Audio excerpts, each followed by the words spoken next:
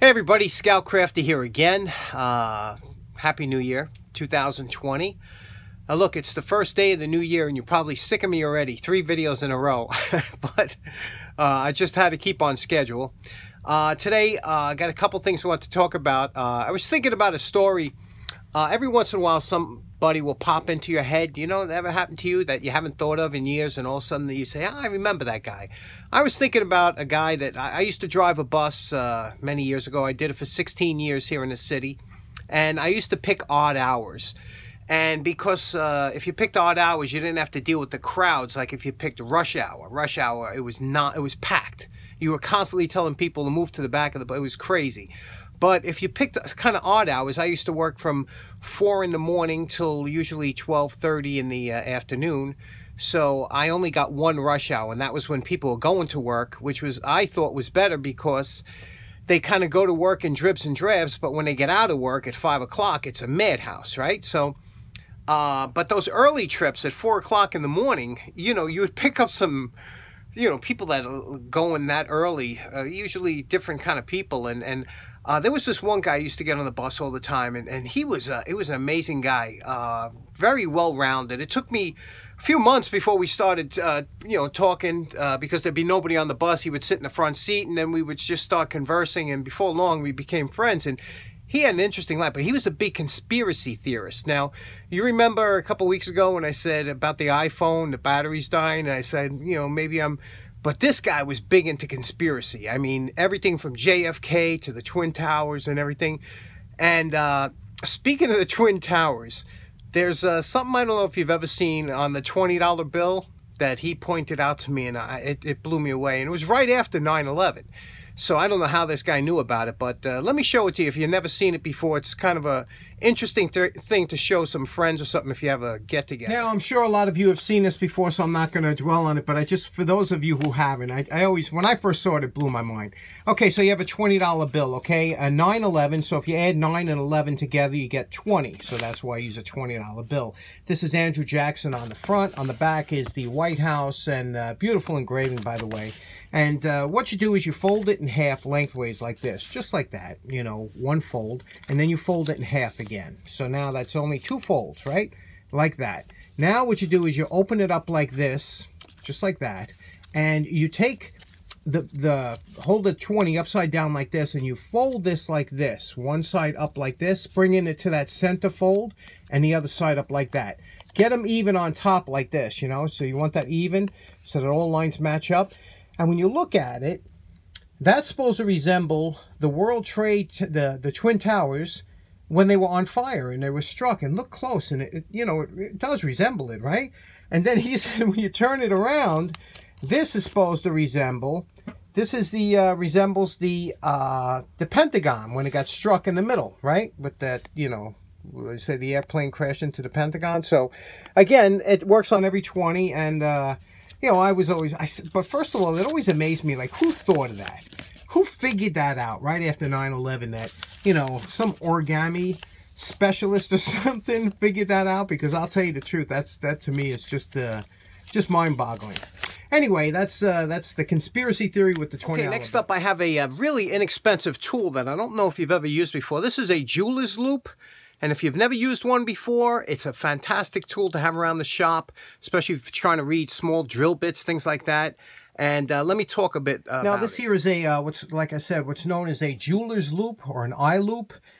They come in different powers. This one's 10 power or 10 times. You know, I found 10 times seems to be a pretty good one because your focal length, you know, if you get too much of a power, like a 30 or 40 power on here, it's very hard to handle. But this, it fits right around the eye. And what happens is when you put it on, you have both your hands free to look and do whatever you have to. And for example, if you want to read this drill bit here, you know, it gets a little tough, especially with the light and everything. It's hard to see. Whereas you take this loop, you put it over your eye like this, and you could see how easy. You could see that's 9/32, that drill bit. But this is always a really good thing to have around the shop. A plastic one, it's inexpensive. I think I bought 5 of them for about $12. I leave them all around upstairs, downstairs, and you never know. It's always good to have one in your first aid kit for pulling out splinters or something for them real small ones. Good thing to have I suggest you should give them a try if you've never used one before. A jeweler's island. Okay, for our first project of the year, I want to start off with my good buddy Dan Semmel, who's my mentor. Gave me this screwdriver last time I saw him, and it's been sitting here, and I just, you know, felt like doing... we haven't done a screwdriver in a while, and this one is, I believe it's made in Germany. We'll look at it for our post-wire brush evaluation, but we got a couple of things we got to... You see, there's a little bit chipping around the rivets there, because these are two-piece rivets. You see the circle, and so that's a washer that goes around. It's got to be... We got to peen that down a little bit, and also, if you look in the back here, you know, this... I like to have this smooth and rounded around the back on the tail cap, because that's a big thing to me. I like a shiny tail cap, because I never bang on my screwdrivers anyway. I have, you know, enough tools that I don't have to bang on the ones I restored.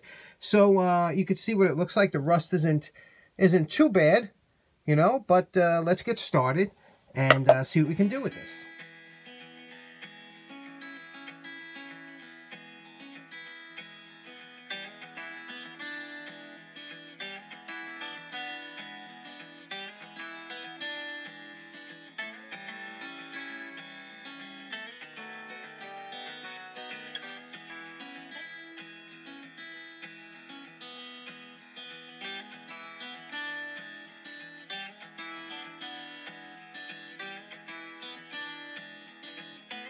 Now, here we are at our post-wire brush and post-fiber wheel evaluation, okay? So you can see it's coming along nicely. I was able to get these rivets down so that they're, you know, they're pretty good. And you can see what a nice job the fiber wheel does after wire brushing here. And you can see over here it does say, it says steel warranted in Germany.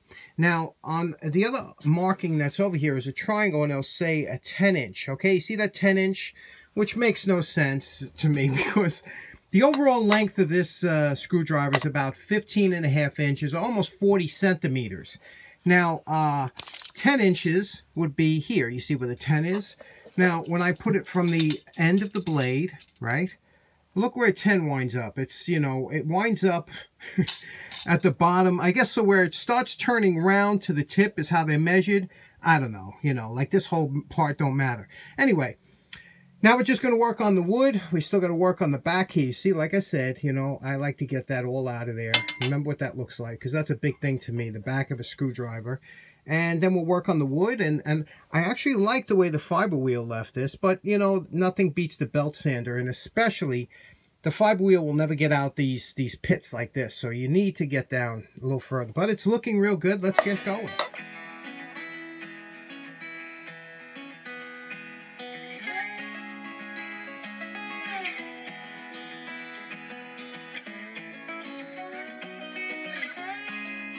Now, this is what we have after the belt sander. You see what a nice shine that if you go down with the grits all the way down to smooth, you see how it just glistens? You know, that's what I like. And then we took care of the tip. Look what a nice job we did on the tip here, huh? This is just beautiful, like, you know, like factory. Got the edge all squared off nice, and, you know, that's just fun to do. And look at the rivets. See the rivets? You know, you peen them over, and then you grind them, and look at that. Now, the back here, again, we didn't polish it yet, but this is what it should look like before you take it to the buffer. Now, the reason we didn't polish it yet is because I'm going to coat this now.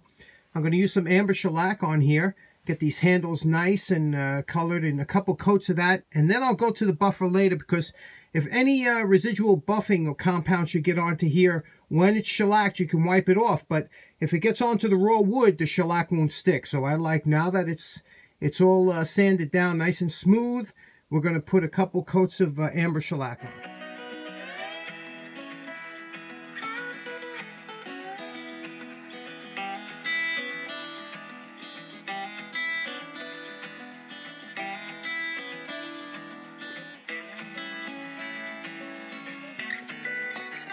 Now you know my favorite part. Remember what the screwdriver looked like before we started? And we're calling this project done. I left this to look like an original restoration, because I know Dan likes the original style. He likes it, you know, with the patina and stuff, but this is actually the way the screwdriver would have come from the factory, looking very much like this. A lot of times they shellac the handles, Look at the bottom. Remember what this looked like? Look at that. Isn't that beautiful? I love when the end caps come out nice and polished like that. And I just love that. Now, left to handle, it's all original. 4 coats of amber shellac. And then obviously a coat of wax. You could see we left all the writing is still intact in here. You could see. And just a beautiful polish job. And the tip, obviously the tip is really what I'm most proud of. You know, that looks just like original, and just a nice job on here. I always like these type of screwdrivers, but I'm not a fan of wood and steel. But you know, you can't say that these aren't just classic in your hand, and they feel so good. So this one's in the can. First project of the new year. Okay, so in closing, we have our first project in the can for 2020. I want to thank everybody and hope you have a great new year. Thanks again to Dan Semmel for the screwdriver, and hope to see you again soon. Take care now. Bye-bye.